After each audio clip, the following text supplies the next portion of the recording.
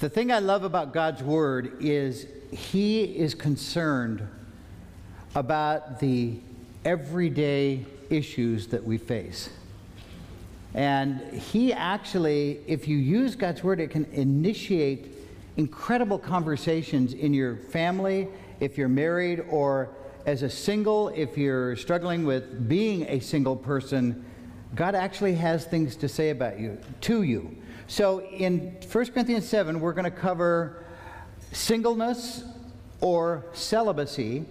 And just so you know, celibacy is a term that applies to somebody who is single by choice and they have decided to live sexually pure for their entire lives. Or maybe if they've just become a Christian from this point forward in their lives. So celibacy is a intentional decision to stay single. Paul is going to talk about that.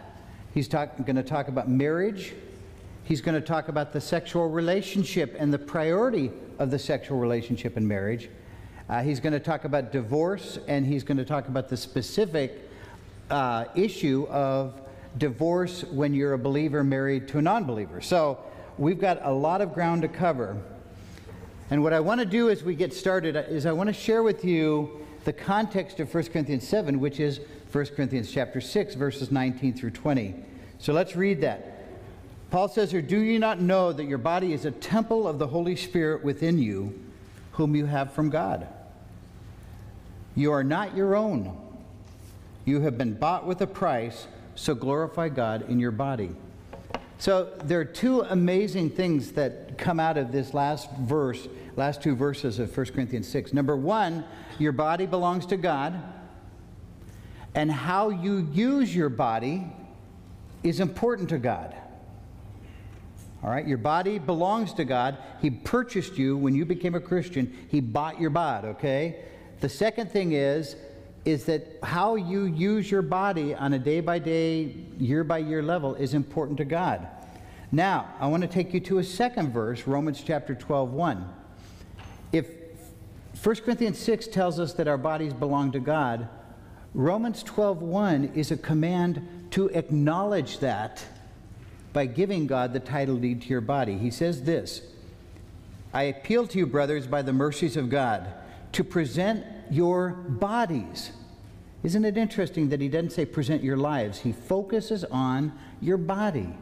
Present your bodies as a living sacrifice, holy and acceptable to God, which is your spiritual worship. Do not be conformed to this world. In other words, don't let the current of this world sweep you along. And I want to encourage you, by the way, this is just a freebie throwing in. We need to consciously reject the values, the morals, and the wisdom of this world. So when you're listening to Twitter or reading Twitter, realize that Twitter is the devil, okay? It is owned lock, stock, and barrel by the devil. And the wisdom you get there is not going to be godly wisdom unless you happen to have that 1 in 2 billion people who are Christians on Twitter, okay? So the wisdom you're going to get in social media, the wisdom you're going to get from television, the wisdom you're going to get from the internet is essentially a wisdom that God says, I want you to reject. In fact, Psalm 1 promises a blessing to the person who does not walk in the counsel of the ungodly. And the ungodly, biblically speaking, is anyone who is not committed to following Jesus. So he says, do not be conformed to this world, instead be transformed by the renewing of your mind. And this is a key. How do we change? We change by changing our thinking from the thinking of this world to the thinking of God as revealed in His Word. And when your mind is renewed, your life will be transformed. And then he says that by testing, in other words, by experience in your life, you may discern what the will of God is. It is good and acceptable and perfect. So this is the context. God owns your body. He wants us to acknowledge and surrender the ownership of our body to Him by our choice. And now we come to 1 Corinthians chapter 7. Now let me explain where we are in the book of 1 Corinthians. 1 Corinthians 1 through 6 is all about a message that a key family brought to Paul. And their message to Paul is, Paul, the Corinthian church is falling apart. There's division. There's a guy living with his stepmother. Christians are suing each other. Mass hysteria. Everything's going wrong, Paul. And so 1 through 6, Paul is addressing these concerns that the household of Chloe brought to Paul. Now in chapter 7, he's going to switch gears. Because at the same time, the Corinthian church wrote a letter to Paul. Because the Corinthians were wackos. They had views on all sides. They were crazy. And so all of these really radically divergent views, they're writing to Paul and they're saying, hey, we need you to mediate for us. What do you think about this? What do you think about this? And all the way through. So from 1 Corinthians 7:1 to the end of the book, Paul is answering specific questions that the Corinthians had asked him. And the key to understand, he says, verse 1, now concerning the matters about which you wrote. So in order to understand this passage, we kind of have to extrapolate and look at the questions that they were asking. And the way we figure that out is by looking at the culture surrounding them and actually looking at Paul's answers, and kind of like Jeopardy, what's the question that they asked, all right? Let me give you a little background on Corinth. They were Greek by nature, and one of the dominating perspectives of Greek philosophy is they saw a duality between the spiritual world and the physical world. And in the Greek thinking, the spiritual world was good and the physical world was bad or evil. And there was a break between these two. Now, this fundamental underlying philosophy actually resulted in two crazy divergent views. One view of the Corinthian church was that anything you do to satisfy your body is evil. Sex is evil. No matter when and how you're doing it, sex is bad. So their whole thing is, if you're single, don't you even think about getting married. And so this is the kind of people that Paul wrote in 1 Timothy. He said that false teachers are people who forbid marriage. So that was coming up. Then they said, if you're married, whatever you do, don't have sex. And I had professors in seminary who were like this. They said, the only time you should have sex is for procreation. And when you looked at them, you understood why. It was just, you know, it was a horrible view. Sorry about that. Made me want to abandon my faith, to be honest. It was just, it's a crazy view. And so there were people on that side who just viewed this idea of sex, you know, that God's up in heaven whenever a husband and wife are having sex. They says, cut that out. I wish they wouldn't do that. You know, it's just that God is kind of embarrassed by our sexuality. Paul is going to address that. Then there's this other view that said, since your spiritual life is separate from your physical life, it doesn't matter what you do physically. So you can go to prostitutes, you can do any manner of sexual perversion you want, and it will not affect your spirit because they're separate. So it's funny, this one underlying philosophy kind of resulted in two crazy things. So now, first of all, Paul is going to address the issue of singleness. Verse 1. So Paul says, now concerning the matters about which you wrote, it is good for a man not to have sexual relations with a woman. Now, Paul is talking about a single man and a single woman here, because he's going to just actually dispute that in verse 2 when he talks about marriage. But I want you to understand what Paul is saying. If you're single here today, you're not weird, you're not a loser, you're not somebody that God is looking at and saying, oh man, why can't you get married? It is good for a person to be single and not to have sexual relationships, men with women, or any kind of sexual relations. So the larger definition of immorality is any sex outside of God's plan for sex and marriage. And so if you're in that category, God says it's good. And by the way, you know, we're a church that's predominantly families. If you know single people, don't ask them when are they going to get married. That's a terrible question. Now, unless they're engaged and they're getting married next to you, that's okay. But what it's implying is, hey, half a person, when are you going to become a real person? So they are single and they are whole people. And what we're going to discover is that in 1 Corinthians 7, Paul actually begins to talk about some great advantages to being single. So being single is not half a person. It's not a person who can't find a spouse. It is a whole person who has a great opportunity to serve Jesus without any distractions. Okay? Now notice he says it's good. He doesn't say it's the best. He doesn't say it's terrible. Hey, if you're single and you're living sexually pure, that's a good thing. Now we come to the issue of marriage.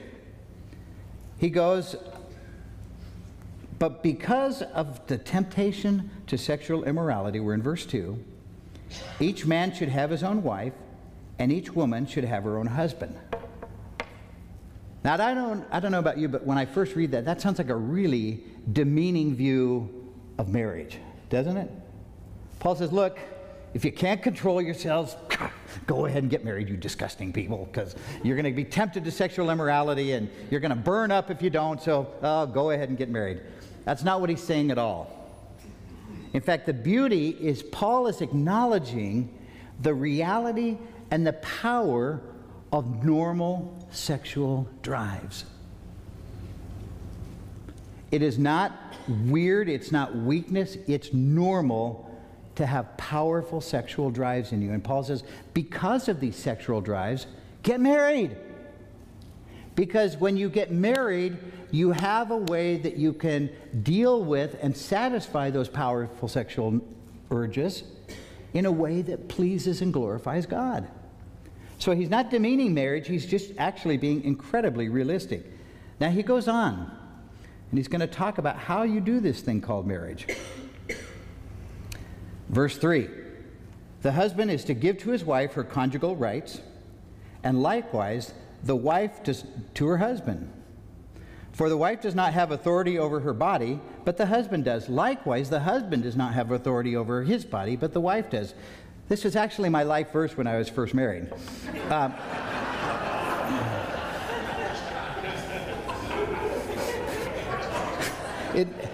It never worked out the way I wanted it to, though, because I said, hey, Connie, that's my body. Get over here. And then she would turn to me and she'd say, hey, Steve, that's my body. Get out of here. So it just never quite works the way you want it to work. All right? But there's something really important here. Paul is saying God cares about your sexual relationship as husband and wife. It is very important to him. It actually is a way that you glorify God with your body by having a sexually satisfying relationship with your husband or your wife. Does that make sense? So he's saying, look, wives, your body belongs to your husband to bring satisfaction to him. Husband, your body belongs to your wife to bring sexual satisfaction to her. Now we're going to talk about how we need to guard against some excesses of this, but the point is,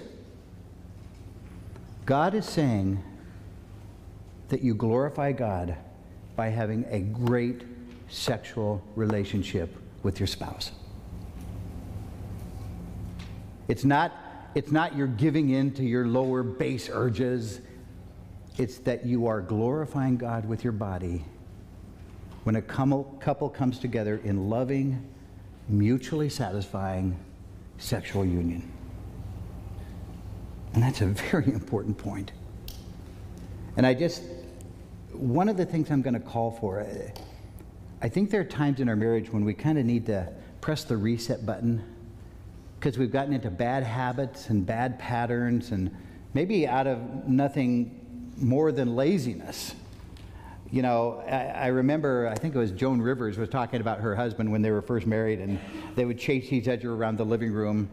Chase me, okay, I'm chasing you, and they'd do that. And then after a few years of marriage, she'd say, chase me, I'm tired, I'll chase you on Tuesday. And so, you know, you kind of lose that new zeal for love and for sex and for passion. Paul's just simply saying it's important. Now let's go on, verse 5, because he's going to give some specifics here of what's very important in a marriage. He says, do not deprive one another. In other words, he's saying, one of you or the other, don't unilaterally decide, we're going to stop having sex because I don't like it.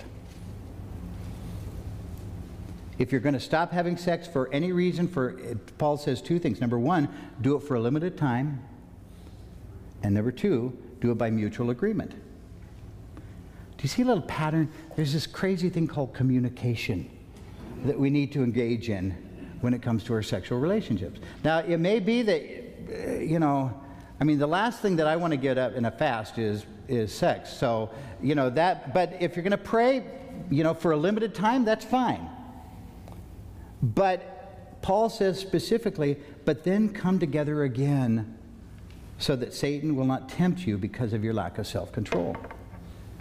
Satan can use the lack of a healthy sexual relationship to enter into a marriage and bring his will to pass. Guys, do you realize this is crazy that God is saying, this is important, people, listen. Now, let's go on. We've talked about our responsibilities, and I just want to share with you how pro-sex God is. Hebrews chapter 13, verse 4, and I'm reading this from the Message. He says, honor marriage and guard the sacredness of sexual intimacy between wife and husband. God draws a firm line between casual and illicit sex.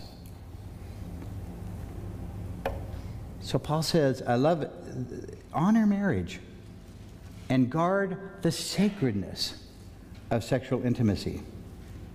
So before we go on, let me give you some principles of what do we learn from this first thing. Number one, never use these principles as a means to coerce or intimidate your partner into sex. You are sinning against God if you are trying to exercise force in order to, force your spouse into a sexual relationship with you. You're actually destroying everything that it should be, which is something of freedom and love. And the nature of love is where you actually care for the other person more than you care for yourself.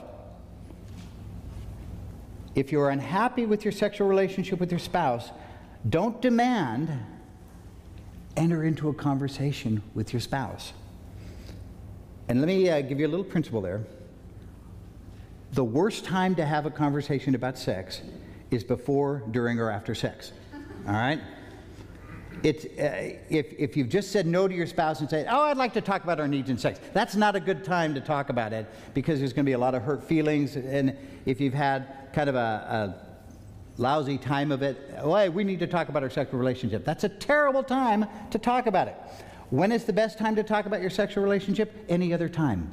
All right? So here's the point. The time to talk about your relationship, your sexual relationship with your spouse, is at a time when your emotions aren't hopped up, you're not all angry or frustrated or hurt or scared or anything like that, but at a time when you're calm, and it's a great time to bring it up to say, you know what, I would love to see us get back, or maybe we've never had a healthy sexual relationship, to get to a healthy sexual relationship. All right? Number 3, if you are dealing with a partner who is hesitant or fearful, seek to understand why. Let me give you some examples. If your spouse has had sexual trauma in the past, that could make it very difficult for them to respond in a free and joyful way to legitimate sex. That's one of the ways that Satan destroys people, is by introducing sexual trauma into their life. So if that's happened and you're a spouse of somebody like that, boy, demanding has the opposite effect because it pushes that person back into the world that they came out of, where sex was a weapon. Sex was a tool of violence. It was not a tool of love. I would encourage you, by the way, if that's happened to you and you've never told your spouse, wow, that's got to come out. And if you're the spouse and your husband or wife tells you that they've been raped or abused sexually, I don't know why, but so often, especially men, have the weird reaction of getting angry at the spouse for being raped or abused. And this is an opportunity for you to be loving and caring and tender and allow her to talk through things. And I would encourage you, this is a place to get counsel, to bring this up with a godly couple or a godly counselor, someone who can help you work through this. Because these are, honestly, they're very difficult waters to navigate, but you can come through them on the other side and have a wonderful sexual relationship. But it takes a little bit of time, a little bit of patience, and some work together, okay? Sexual activity in marriage should be the norm. That's what we see with verse 5. Don't use it as a weapon. Don't demand it, but make it a time when you two can be free together, okay? And only withhold by mutual agreement for the purpose of prayer, or right after a baby's born, people get a little sore, have a little patience and understanding there. That'll win you points in the future big time. Wives, 4 years after the baby's born, don't keep using that as an excuse, all right? So, oh, I'm still so sore. No, it doesn't work at that point. Communicate freely and often about your sexual needs. It is legitimate, and I don't know if you've noticed this. I've been counseling for over 30 years. I have never met a couple where they have the same level of sexual desires. It's crazy. Either the husband is here and the wife is here, or sometimes the wife is here and the husband is here, and I'm going, hey, why didn't you marry him and you marry her? But it's always seems like there's a difference in the drive to have sex. If you have that, don't consider yourselves weird, consider yourselves absolutely 1,000% normal. It's normal. And I think God kind of snickers at that, because he doesn't do it to torment us. He does it to force us to communicate. All right?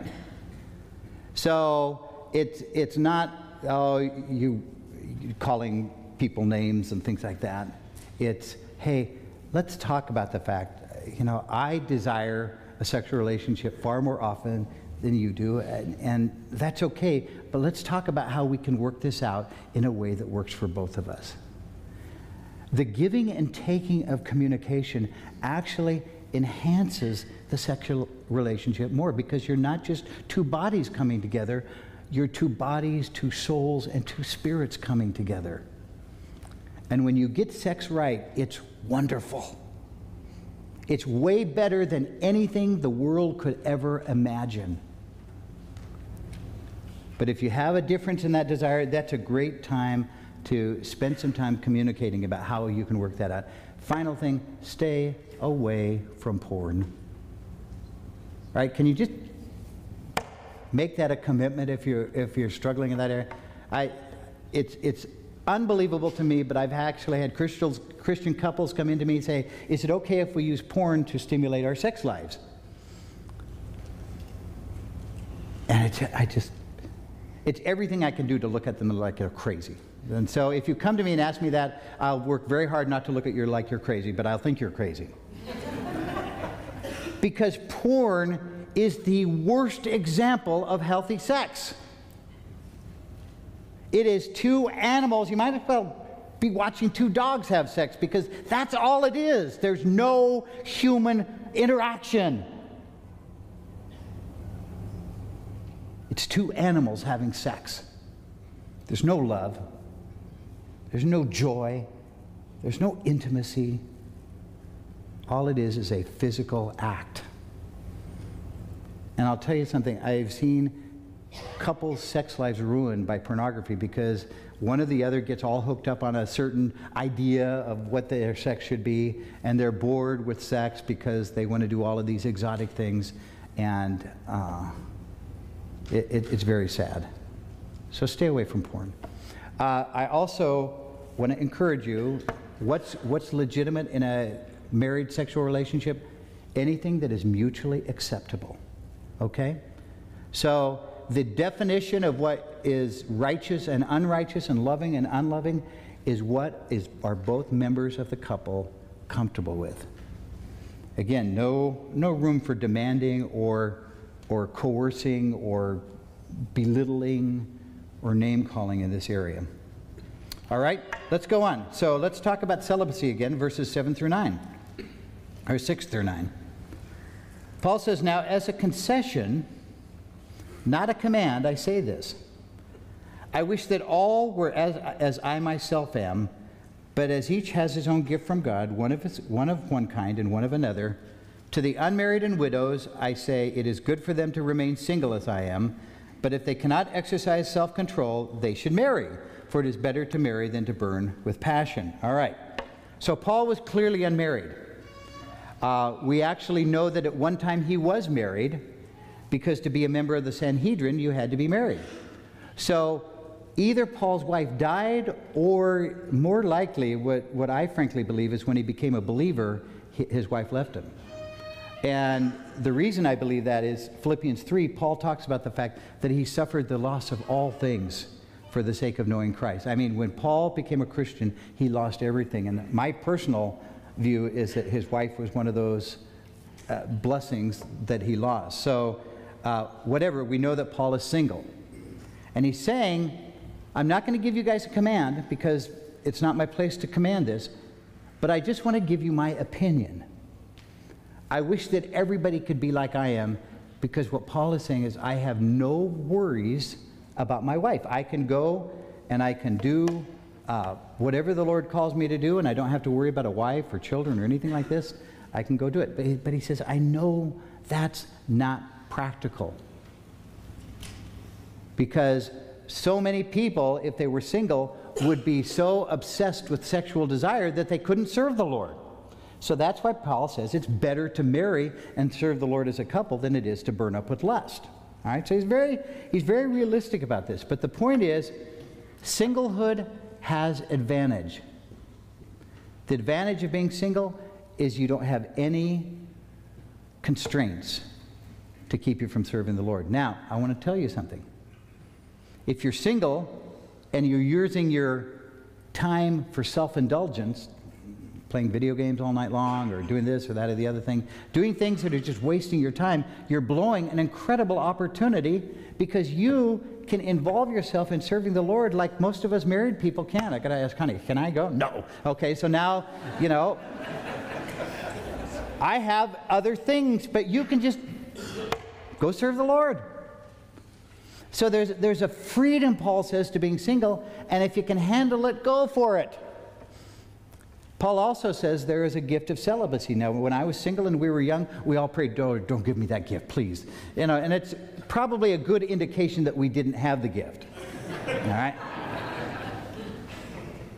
Because I have a young woman who's lived her whole life single. And she has been so aggressive in serving the Lord. It's been wonderful to see her life. And she's been happy and single. And that's a great thing. If you've got the gift of celibacy, you'll know it because you can be happy and single. Now, some of us, the problem is our culture does not encourage singlehood, does it? Our culture looks like you're half a person if you're single, and God says, no, you're whole. And if you are a person that has that ability to not be dominated by sexual desire, boy, have I got a job for you. So it's a great thing. So let's go on now. And we're going to go to divorce. So what have we seen so far? Celibacy is good. Marriage is the norm. If you're married, one of your priorities is to fulfill the sexual needs of your spouse and to have a healthy sexual relationship. So now he goes and he's going to answer another question. Here's another thing that was bubbling up in the Corinthian church. There were people who said, don't get married, and if you are married, get divorced so that you can be single again, because you shouldn't be married in the first place. So now Paul in 10 and 11 is going to answer this. He says, to the married I give this charge, not I but the Lord. So what Paul is saying by the way, is the Lord gave specific instruction on this when he was on earth. When he says a little later, not the Lord, but I, he's saying the Lord didn't talk specifically about this, but I, under the inspiration of the Holy Spirit, am going to give you instruction. So that's all that little thing means. So I give this charge: the wife should not separate from her husband, but if she does, she should remain unmarried or else be reconciled to her husband, and the husband should not divorce her wife. Before we go on, let me just share, this is not the total teaching of Scripture on divorce.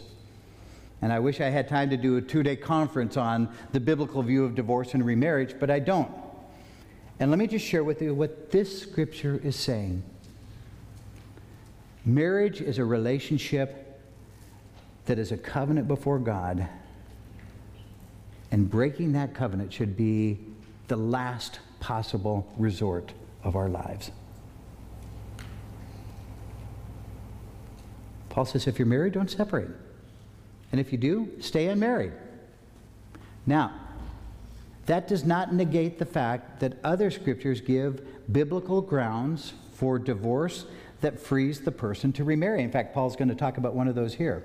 So he's not saying, oh, if you get a divorce, you need to put a scarlet D on your shirt and wear it as a second-class citizen for the rest of your life. No. If you're here today and you're divorced, if you're here today and you're divorced and remarried, if you're here today and you're divorced and remarried and you didn't have biblical grounds for divorce, I have news for you. Jesus has already forgiven you. There is no condemnation for those who are in Christ Jesus. And I would just grieve if Satan tried to use this message to bring back guilt or condemnation into your life because of things that you've done. Okay? Paul is saying here, look, if you're married, stay married. And I want to tell you something. There is a value to viewing yourself as stuck with your partner. Because when you view yourself as stuck with your partner, there's a certain desperation that creeps in that says, I don't want to be stuck miserably for the rest of my life.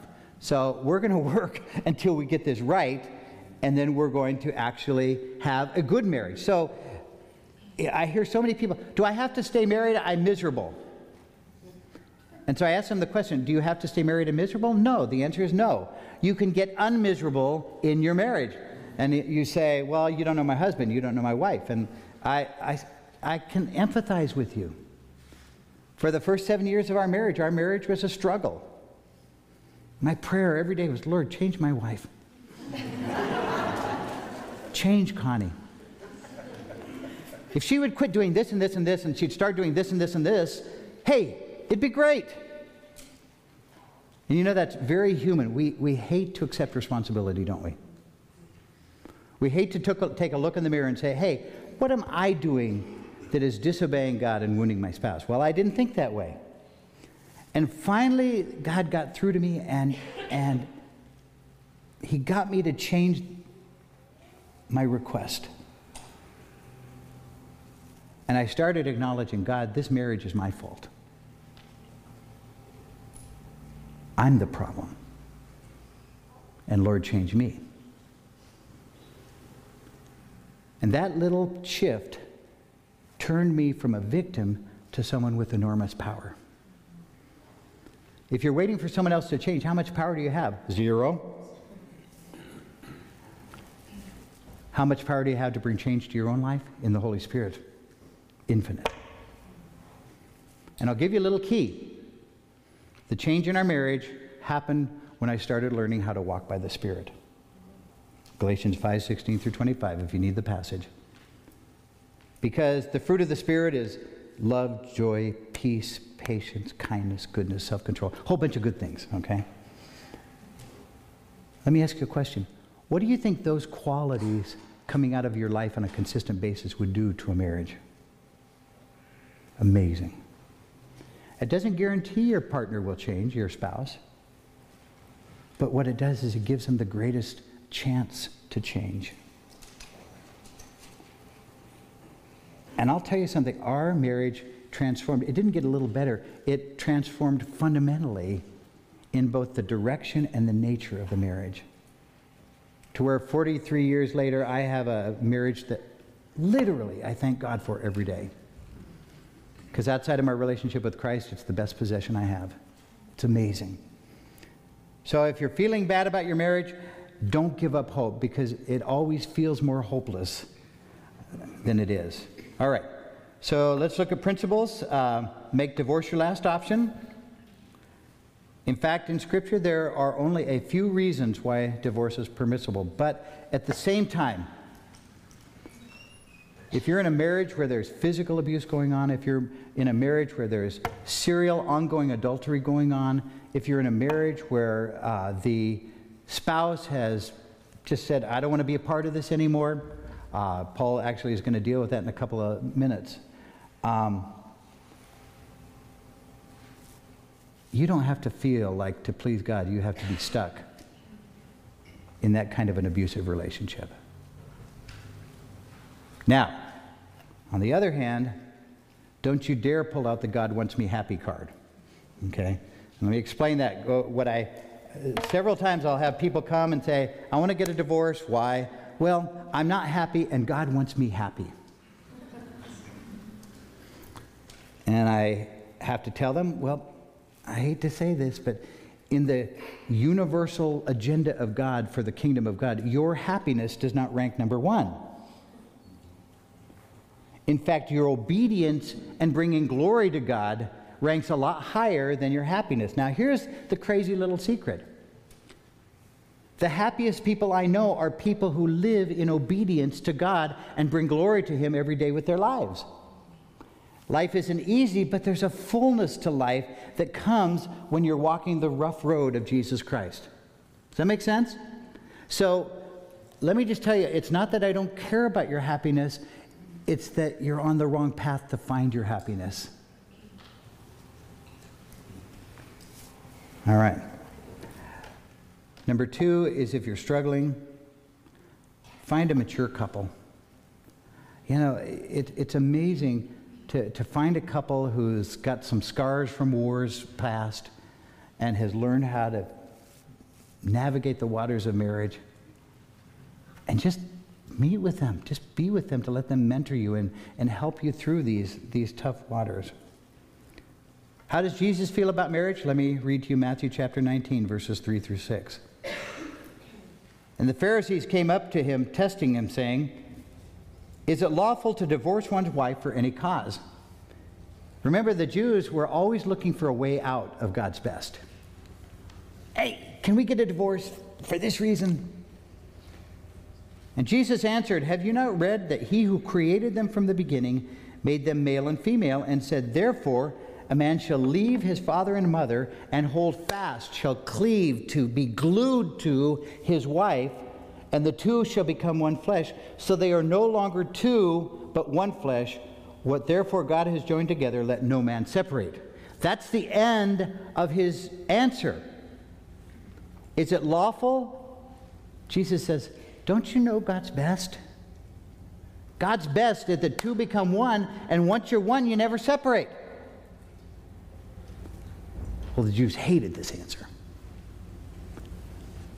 And so they said, well, why did Moses give a certificate of divorce? Why didn't Moses make divorce possible? And Jesus answered them, because of the hardness of your heart.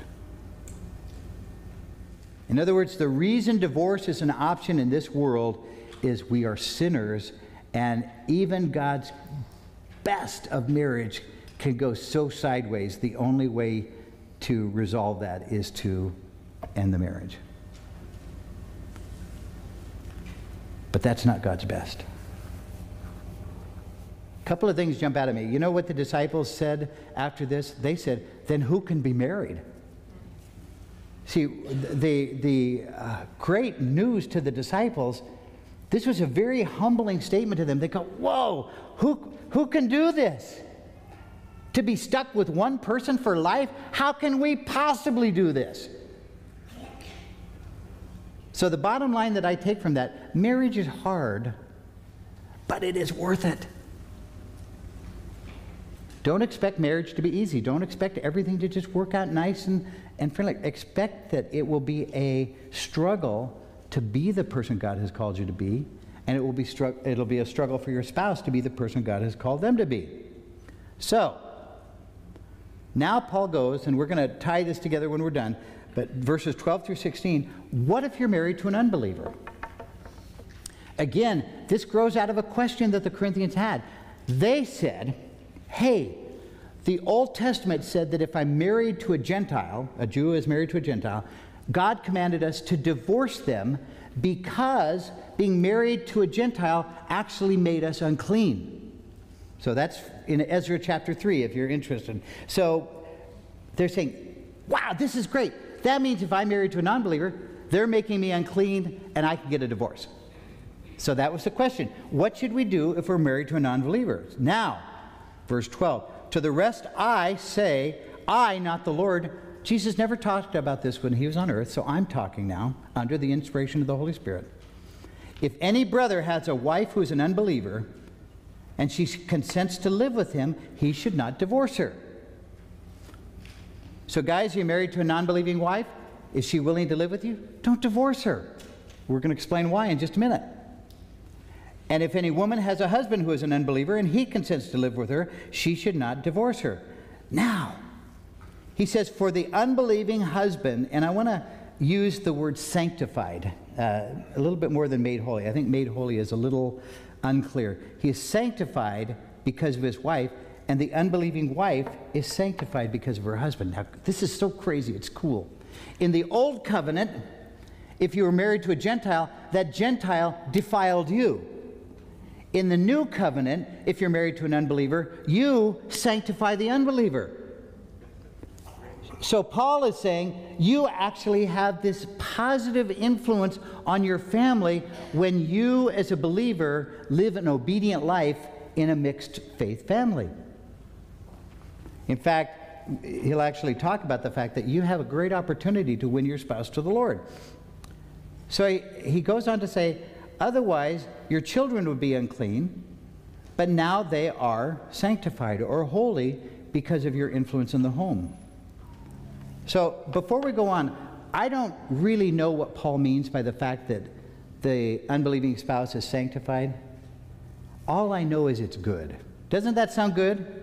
If you have an unbelieving spouse and they are sanctified because of you, whatever that means, it kind of sounds like a good thing, right? So I can leave it at that. I don't have to necessarily define it because I have no idea what Paul means. I know that it doesn't mean they're saved because of you, because each person has to make their own decision to follow Jesus. But it means that somehow there is this godly, sanctifying influence in the home when you live an obedient life. All right? Verse 15 now. But if an unbelieving partner separates, let it be so. In such cases, the brother or sister is not enslaved. God has called you to peace. For how do you know, wife, whether you will save your husband? Or how do you know, husband, whether you will save your wife? This is one of those situations where divorce is permissible, and in the case of divorce, remarriage is permissible. Paul says you are not bound to that previous marriage. You're free. All right? That's if they refuse to live with you and they want to separate, you're completely free. But Paul comes back again and says, wife, you have a chance to bring your husband to the Lord. Not by yakking at him. All right? I've never met a man or woman who's been nagged into the kingdom of heaven. All right? Go to church. Quit smoking. Quit drinking. Be a Christian. Okay? And that's such a lovely message. You know, it's just, oh, yeah, I want to accept that gospel. No. Peter says to the wives, when you're married to a person who is not obedient to the word, they can be won without a word. Close your mouth and live godly. That'll shock your husband or wife so much, they'll probably become a Christian just because of that. But, you know, so when you stop nagging them about what they're not and what they should be, and you're just loving them as Christ has called you to, that's the greatest witness you can possibly have.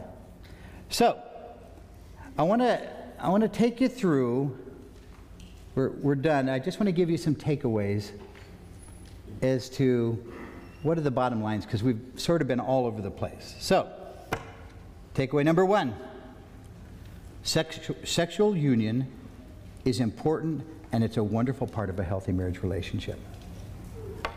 You guys,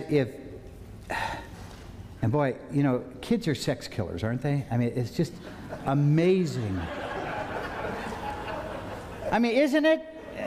It's, you know, it's like,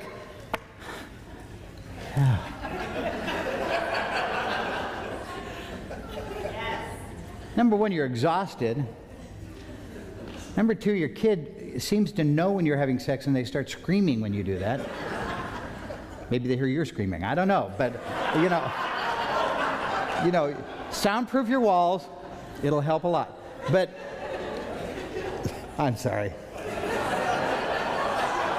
I just can't help myself sometimes. All right. Anyway, back to serious. If you've back to serious, I say. If you've had trauma in your life that makes sex something less desirable or even despicable to you, this is really important to talk about. Don't just passively aggressively avoid. Say, hi, I need to let you know that I have a problem. And again, if there is sexual trauma or if there is previous sexual relationship, you need to understand that that makes establishing sexual union in marriage more difficult.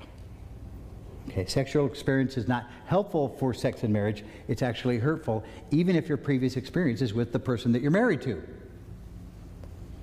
Because you've done it wrong and it's hard to figure out how to do it right. Number two, if you're single, I want to encourage you to be very careful about igniting your sexual passions. In your relationships with the opposite sex, don't focus on romance. Don't focus on sexual satisfaction or pleasure. Focus on friendship. Focus on learning to communicate. Focus on learning to resolve conflict. Focus on being honest and authentic with each other, because that makes adding the sex after marriage wonderful. So set your relationship up for a lifetime together. Don't set it up to get pleasure now, because you'll ruin your pleasure later. You'll make it more difficult. All right, so second, for especially singles, and I think for married people too, be careful what you watch. There's a lot of junk on TV that is telling you everything wrong about sex. Do you know that?